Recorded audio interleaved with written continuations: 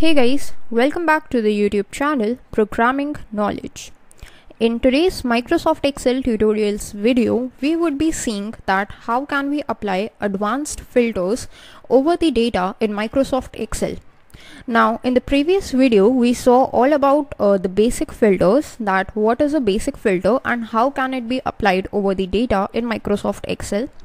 Now some of the limitations that we encountered was, the first limitation was that whenever we filtered any kind of data, it was filtered only at that particular location where our source data was present. Now if we wanted to move the filtered data to some other location, then what steps we need to follow was first filter the data, then copy all the filtered data and then just paste it to the other location. So that was a tedious job and it was a very lengthy step, but that step is minimized using the advanced filter options of Microsoft Excel. The reason why it is called advanced filter, because it is a step forward of the basic filtered options that we have seen up till now, and it applies a variety of other things. So before starting with the advanced filter options, we need to keep some things in mind. Now what are these things? Whenever we are working with advanced filter options, then we need to memorize. The first thing is, what is my source data? So the source data is nothing but the actual table from where we are going to take our data, or on the table on which we are going to apply our filters. So that is our source data. Then the second thing is the criteria. That is on the basis of what conditions we are going to filter the data. That is known as criteria. So we got to keep that in mind. And third is the location where we want to paste our data, that is filtered. If we want to filter the data in the table only, then location and the source data is going to be same. Otherwise, we have to remember or keep in mind the location where our data is going to be visible after filtering. Okay, so here what do we have in our sheet is the source data, which is this table that has these different types of columns. And the reason for choosing this table is that it has the diversity of the data, so you can apply these filters on the different types of data. Over here is another table. There is a small table which is nothing but the criteria. Now what I have done is taken some of the columns from the source table, like name is a column of the source table, units is a column of the source table, and order date is also a column of the source table. Now what you got to keep in mind while designing the criteria is that the headers you got to include in the criteria must be same as the headers that are in your source data, like order date. So order date is present over here. If we just write date, then it would not be applicable and Excel would become confused as to what you are trying to say.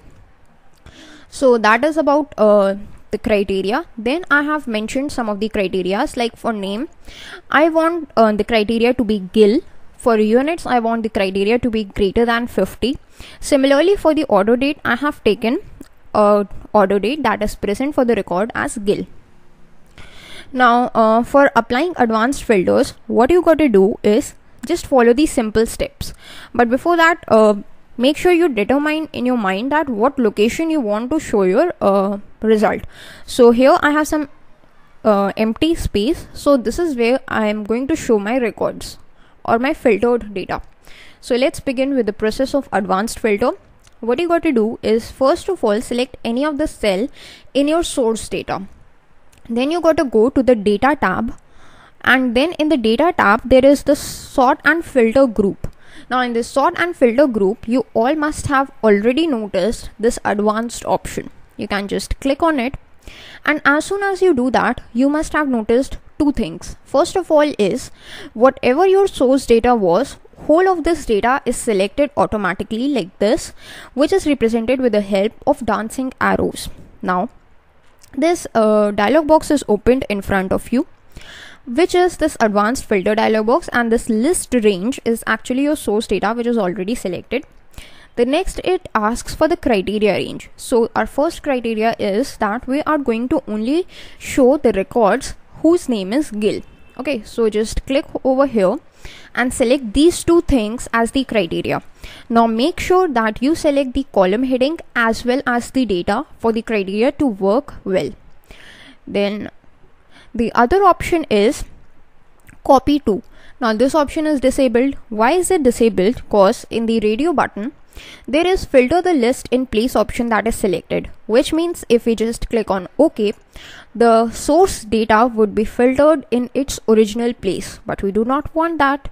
We want it to be filtered at some other location. So how can we do that? Just click on copy to another location option, and then this copy to option is enabled. Now you can just select the location where you want to copy your data.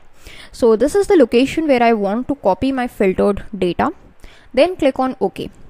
Now as soon as you do that, you can see only the data that contains the name as Gil is shown over here, and that's exactly what we wanted. So that's how you can apply advanced filter over the data in Microsoft Excel. But that was the textual data, and the exact match was present in the table. How about we work with numerical data? So this time we are going to work with order date. The reason of choosing this order date is actually the dates are stored as numbers in Microsoft Excel only. So that's why we are choosing this order date. So again, what you got to do is just select a cell inside the table, go to advanced. Now make sure that whole of your data is selected like this. You got to cross check once. Then go to criteria. This time we are going to go with order date and its value, and then copy to some other location. This time we are going to select the location just below our previously filtered data. Then click on OK, and you can see the records are visible with the order date as 31st May 2019. And the reason why only single record is present, because only single records was there for this particular date.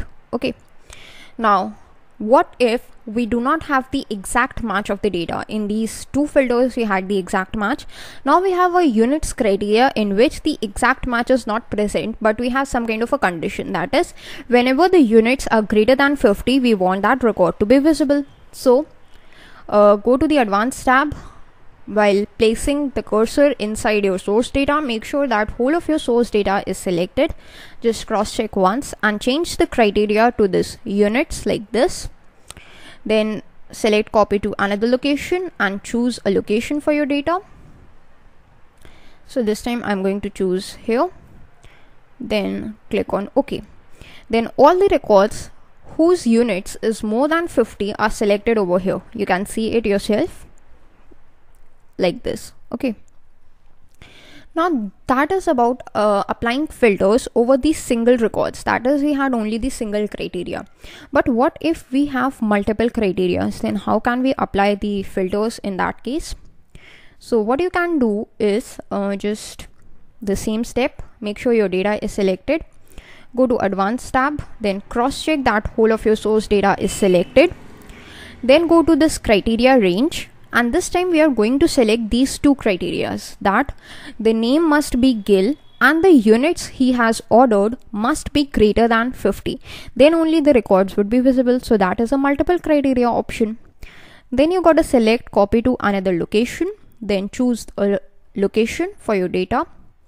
So okay, I'm going to select this kind of a location over here, and then click on OK. So as soon as you do that, you can see that only two records are visible whose name is Gil and the units he has ordered is more than 50. So that is applying advanced filter over multiple criteria. Now what if you want to show the data at the same location where your source data is present, that is only at this location you want to apply the filters? So how can you do that? This time I'm also going to show you that you can apply more than two criterias for this data. So we have three criterias. What are these three criterias? The name must be Gil, the units must be greater than 50, and the order date must be exactly equal to the 31st of May 2019. So how can we do that? Just select any of the cell, go to advanced and make sure that whole of your data is selected like this. Then you gotta select the criteria for yourself. So just select this criteria, this whole three column headings along with these three data. Then we are just going to go with the option filter the list in place. Then you can click on OK, and when you do that, you can see that in the source data only the filtered data is visible. So that's how the advanced filter works in Microsoft Excel. And as you must have noticed that it is pretty simple as compared to the basic filter options that we just saw in the previous video. So that's all for the video. Thanks for watching.